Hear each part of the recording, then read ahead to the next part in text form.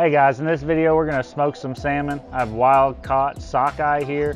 We're going to let that soak in a brine of Dr. Pepper and salt overnight, and then tomorrow we're going to throw it on the smoker. So let's get started. Alright guys, I got this salmon at Sam's Club actually.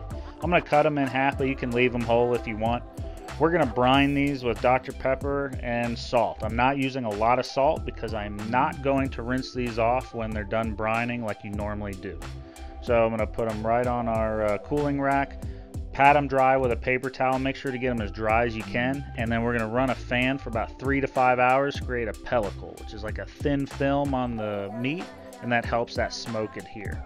So we're going to put them on a smoker that's preheated to 180 degrees, and after about an hour I'm going to glaze a couple of these fillets with a honey and maple syrup mixture, about 50-50. You just glaze them every 20-30 minutes until the internal temp hits 145. Once it's 145 internal, these things are done and ready to eat. You can eat them straight or make a dip with them. It's endless. They're great. Enjoy.